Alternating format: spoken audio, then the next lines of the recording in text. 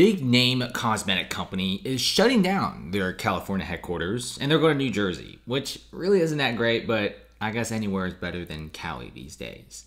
So it's Neutrogena. I actually buy some of their products from Costco. They are pretty decent products personally, and it's a very popular skincare brand. You got a lot of celebrities buying this. You got a lot of people buying this. It's big. Neutrogena. They make all sorts of different items. And their headquarters is now shutting down in Los Angeles on 6080 Center Drive, which is actually a very high-end building. And in the vicinity, you also have Sony headquartered there as well. So what's going on here? Why is everyone seem to be leaving California? Because LA right now's office vacancy rates is absolutely skyrocketing. Look at this. Just in the past few months, it's been going up nonstop. The LA office vacancy rates is just shooting up to the moon. It's actually up to almost 16%, and this is up 2% from just a few months ago. What's going on? Well, it's not really that big of a surprise. Nobody really wants to be in a place where crime is so high. I mean, sure, in Los Angeles, there's some very good locations. Like if you live in West Hollywood, obviously you're not going to be getting that many problems. If you live in like the Hollywood Hills, you're set. But for the vast majority of people, and especially some of the small mom and pop stores and the startups, a lot of them are leaving. And it's not just going to be like the big corps. It's also going to be the movie industry, moving to places like Georgia for tax credits. A lot of them are going to Canada, and a lot of them are going to Europe. Because one, it's so much better city-wise. Two, there's tax cuts and tax incentives. And at the end of the day, California seems to be taking all these companies and all these small businesses for granted. And because of that, they launched several really iffy and crappy policies. Not only are they kind of anti-business, but they also have extremely high taxes. Make up your mind. If you're going to be taxing people this high, you might as well go pro-business. This is why so many people are leaving California, LA, the Bay, San Diego for a good reason. And if you just look at some of the real estate transactions, you kind of know. AON Center, if you guys live in California, you definitely have seen this very dark skyscraper with white rims.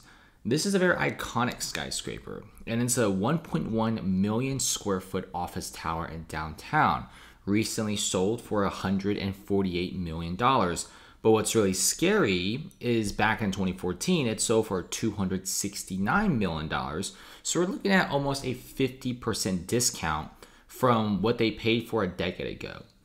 Guys, I'm not a 4.0 student, but I could tell you for sure that in 2014, $1 million is worth so much more than $1 million today in 2024. It's the inflation, all that money printing. So if you really put the inflation in accounts, this tower has lost so much money that it's actually kind of scary.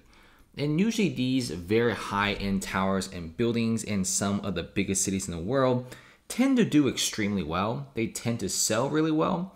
I mean, we talk about how bad New York City real estate is, Toronto and London real estate, but even their high-end buildings sell for pretty decent prices, not 50% off from a decade ago.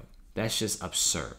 And even Musk and several other companies are leaving San Francisco, some because the crime rate is so high, some because their other company buddies are leaving. And then you also have guys like Musk leaving because of city polities and politics.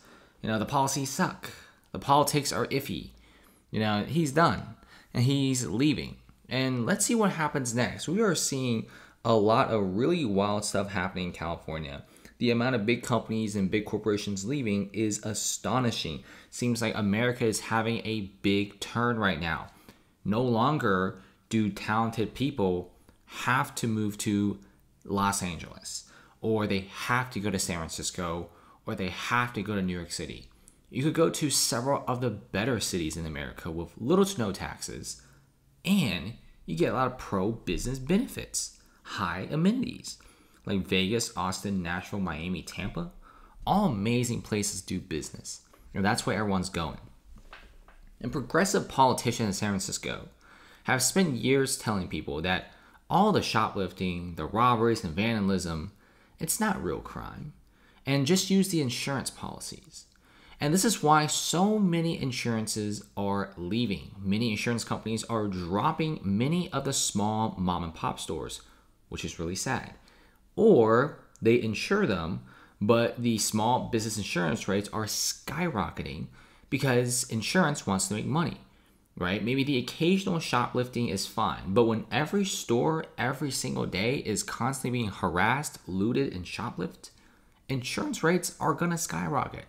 Some companies are leaving California altogether. California really needs to get its act together.